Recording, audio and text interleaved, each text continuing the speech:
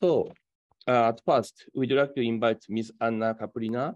She is Environmental Affairs Office at the UNECE Convention on Long-range Transboundary Air Pollution. She supports the work of the EMEP steering body and the working group on effects under the convention. She is an environmental specialist with 16 years of experience in environment, sustainable development, and humanitarian assistance on over 25 countries worldwide. Prior to joining USE Air Convention Secretariat, she was worked for UNEP, UNHCR, and the UNECE Water Convention and UNDP on issues pertaining to climate change mitigation and adaptation, environmental pollution, and UN internal sustainability. So please, Ms. Anna Kaplina, your floor is yours. Thank you, Dr. Imashetek. Thank you for introduction. And I have just recently joined the UNECE Convention on Long-range Transboundary Air Pollution about a couple of months ago. So thank you for inviting me to the workshop today. And it's been already very enriching and interesting for me. Today, I would like to speak to you about briefly, to make a brief introduction about the convention, to share some successful stories from the work of the convention, and finally, to give a brief overview of lessons learned and priorities. Air pollution is often seen as a local problem alone, and I'm sure the UNECE region is not an exception in this, but we all know that air pollution can travel long distances. It's therefore a problem that transcends local and, if you will, any kind of borders. And realization that air pollution indeed is a transboundary problem led to the signing of the UNECE Convention on Long-range Transboundary Air Pollution, and for short we call it Air Convention, in 1979. It entered in force in 1983 and became the first international treaty to deal with air pollution on broad regional basis. Today, the convention covers 51 parties in the Northern Hemisphere, all the way stretching all the way from Canada to the US, Europe, and all the way to Kazakhstan. Since its entry into force, the convention has been extended by 8 protocols, which cover a number of pollutants that include sulfur, nitrogen oxides, volatile organic compounds, persistent organic pollutants, heavy metals, and particulate matter, including black carbon.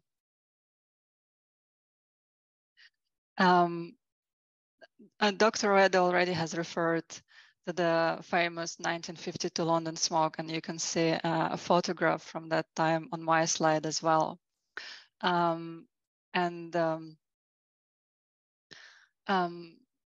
So the massive increase in emissions of air pollution after the Second World War led to pollution episodes in Europe and North America, such as the famous London smog. And scientific research in the 60s and 70s then started to show the scope of the damage that has occurred, and particularly in Scandinavian countries. Already referred to the acidification, fish loss in lakes, dieback of forests. All these important issues, they required international action, which accumulated in the signing of the convention under the auspices of United Nations Economic Commission for Europe. And the result of this common collective effort so far has been very impressive. Just to highlight some of them, that emission reductions were achieved by 70% of sulfur and up to 40% of nitrogen oxides, which also all that work had very important consequences, positive effects for human health. This important decoupling of economic growth and air pollution trends was able to achieve avoidance of over 600,000 premature deaths in Europe and North America.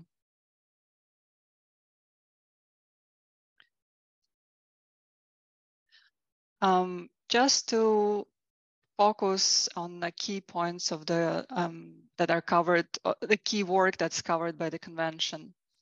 So the convention is unique that because it provides internationally legally binding agreement which sets emission reduction targets for a number of pollutants, and it provides very important platform for the countries to discuss policies to reduce air pollution and to negotiate new emission reduction targets. And the science policy interface under the convention has always played a very strong and very important role. It has created a common scientific understanding among countries and also ownership by the parties. It directly informs policymaking about the effects of air pollution on the environment and the human health, as well as about the atmospheric monitoring and integrated assessment. So the convention monitors the compliance of the parties also with their reporting obligations under the convention and its protocols. And in addition, it supports parties with capacity building and awareness raising. Despite the huge progress under the convention, there are still certain issues that are remaining in the region. And in particular, it's the issue of background levels of pollution in the region, in the UNECE region. And that essentially means although emissions were reduced at the local and national level, the background pollution influenced by transboundary sources is still higher than WHO recommends. And that's why international cooperation on transboundary air pollution is so critical, including with the other regions. So the event today and the fact that we were invited is really important and very much appreciated by us. I wanted just to briefly touch base on the convention structure. Please do not be intimidated by this organigram. It's also available in my presentation, which I think will be available online. And also you can find it on the convention website. But I just wanted to highlight the two important scientific and technical bodies under the convention. The first one being the Working Group on Effects that provides important information on the degree and the geographic extent of the impacts of major air pollutants on human health and the environment. So under the Working Group on Effects, there are 6 international cooperative programs or ICPs on forests, waters, materials, vegetation, integrated monitoring, modeling and mapping, and a task force on health. So these ICPs, or international cooperative programs, identify the most endangered areas, ecosystems, and other receptors by considering damage to human health, terrestrial and aquatic ecosystems, and materials. And an important part of this work is ongoing long-term monitoring. And the work is also underpinned by scientific research on dose response, critical loads and levels and damage evaluation. The second important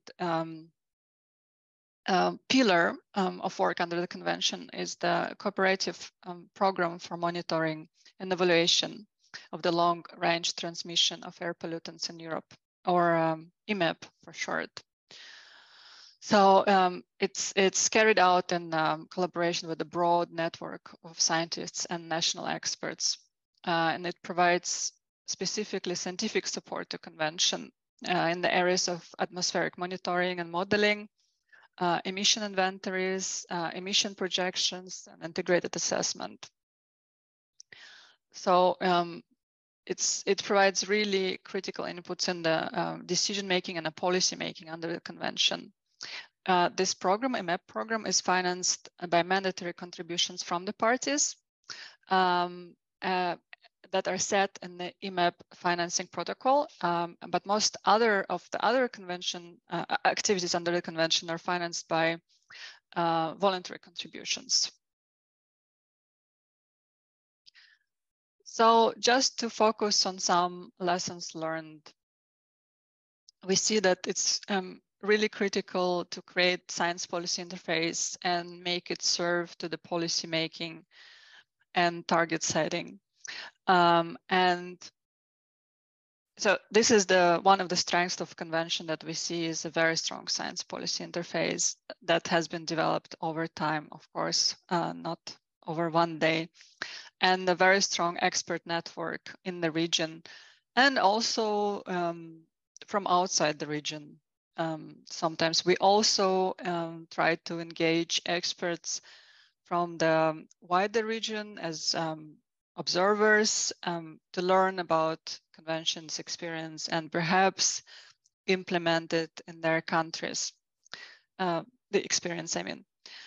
The convention's financing mechanism has been also successful, which is a mix of mandatory and voluntary cash and in-kind contributions.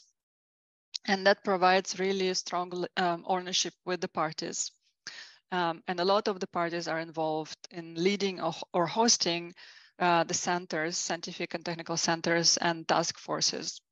Also, the national research and monitoring is a very important building block for the work of the convention. The convention provides strong policy guidance to the parties to implement obligations under the protocols, and it provides also a platform for exchange of experiences. And finally, the convention also aims to create a level playing field among its parties and assist those parties that are facing challenging in building the necessary capacity for implementation of obligations under the convention and protocols. Just briefly, what is lying ahead. In its long-term strategy for 2020-2030, the parties of the convention set the priorities for the future development of the convention. This strategy is also available on the convention website. So it has been recognized that in addition to maximizing the impact of protocols in the region, the strategy recognizes that finally the air pollution has been recognized as a problem at the global level.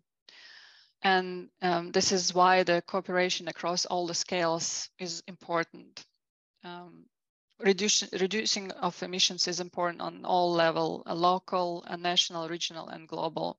And we would like to strengthen cooperation with the networks, such as INET, across the regions. And share our lessons learned from the convention.